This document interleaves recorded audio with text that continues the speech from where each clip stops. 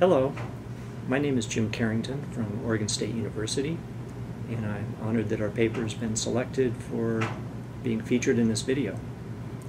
Our 2003 developmental cell paper was one of the early papers looking at how microRNAs functioned in plants.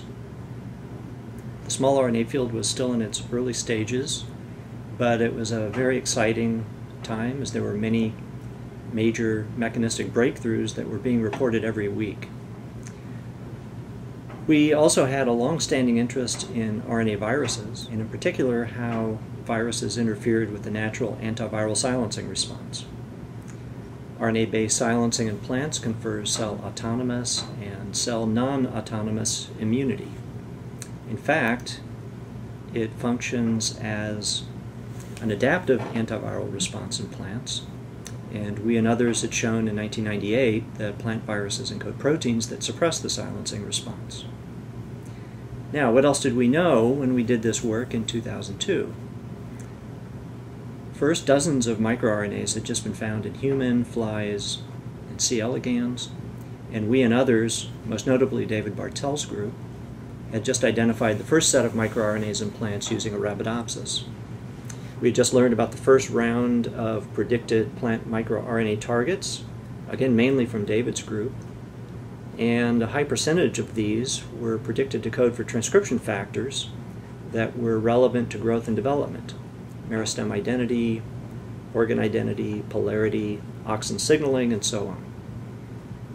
And we've just shown that in contrast to animal microRNAs, plant microRNAs had slicer activity on their targets, and we could detect this by identification of microRNA-guided cleavage products.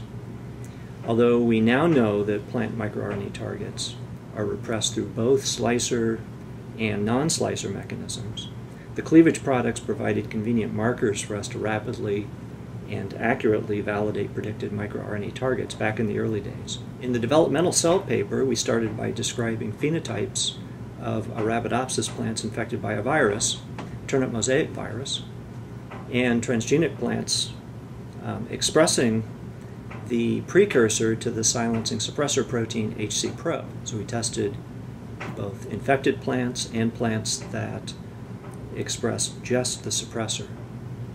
In both cases, the plants exhibited severe pleiotropic phenotypes. And interestingly, many of the phenotypes resembled those of mutant plants that had defects in dicer-like 1, which we had learned in 2002 is required for microRNA precursor processing.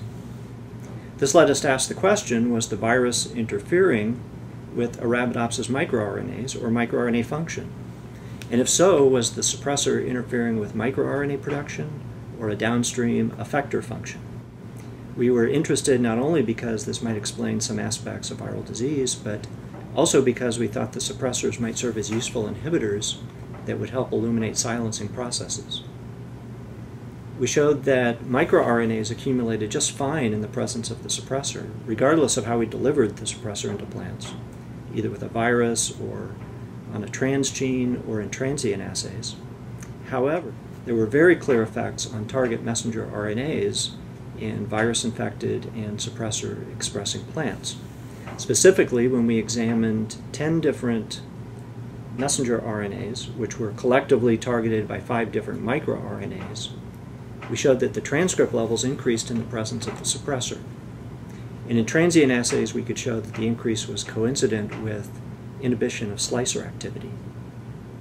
So what we proposed was that viruses, through their silencing suppressor proteins, were coincidentally interfering with both the antiviral silencing response and the microRNA pathway, and that this might be reflective of either an intersection of these pathways or interference with a common component to those pathways.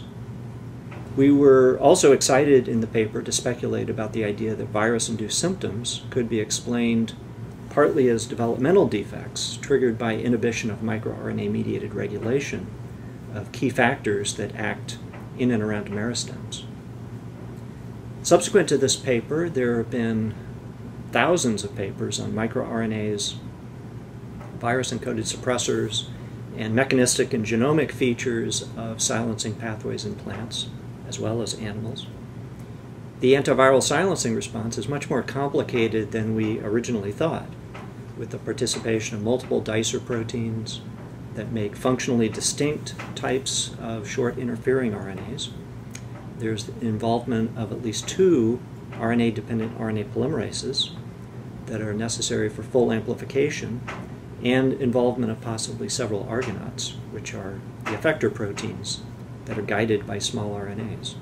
We and others also found that HC-Pro and several other suppressors function to block incorporation of microRNAs as well as short interfering RNAs that guide antiviral silencing into argonaut-containing complexes. This is because the HC-Pro protein directly binds small RNA duplexes, which form as the direct product of dicer reactions. And since microRNA and siRNA duplexes look similar, they're both captured by HC-Pro.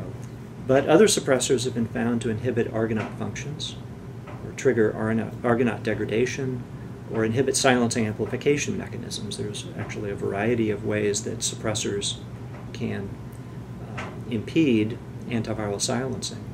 And indeed, HC-Pro may also be functioning to silence or to affect other components of the antiviral silencing pathway in addition to binding small RNA duplexes. This is still a very active field, and I think there are still many surprises ahead in the future. Thanks for watching.